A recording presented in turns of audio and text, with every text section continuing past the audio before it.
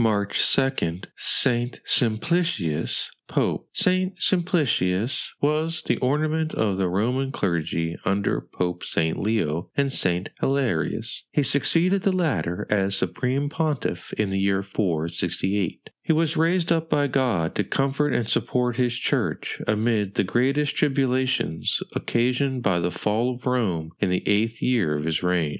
All the provinces of the Western Empire outside of Italy had come into the hands of the barbarians. The emperors for many years were rather shadows of power than sovereigns, and in the year 476, Rome, capital of the empire, disappeared when the son of the last one having the title emperor was deposed. All Italy, through the oppression and the ravages of the barbarians and the assassination of 3 emperors, was left almost a desert without inhabitants. The Roman armies consisted chiefly of barbarians hired under the title auxiliaries. The northern barbarians were demanding a third of the lands of Italy, and being refused, chose for their leader the intrepid Odoacer, an Arian, like all the barbarian kings reigning in the provinces, and he was proclaimed King of Rome by his followers. He put to death the regent of the empire, named to govern during the minority of Augustulus, whom the Senate had advanced to the imperial throne. He spared at least the life of the young sovereign, appointed him a salary of 6,000 pounds of gold, and permitted him to live at liberty near Naples. This was indeed the end of the Western Empire. Pope Simplicius was occupied with comforting and relieving the afflicted, as well as sowing the seeds of the Catholic faith among the barbarians. Like the experienced pilot he guided the Church through the troubled waters of a stormy sea. The East gave the zeal of Saint Simplicius no less employment and concern. The Eutychian heretics, whose heresy proclaims that Jesus was not both true God and true man, but that his human nature was taken over by his divine nature. These Eutychians placed their own leader as Patriarch of Antioch, and the profligate Peter Mongus became Patriarch of Alexandria. Acacius, the Patriarch of Constantinople, supported Mongus against the Pope and the Catholic Church. Acacius was a notorious hypocrite who often made religion serve his private interests. Saint Simplicius eventually discovered his artifices and redoubled his zeal to maintain the holy faith, which he saw betrayed on every side.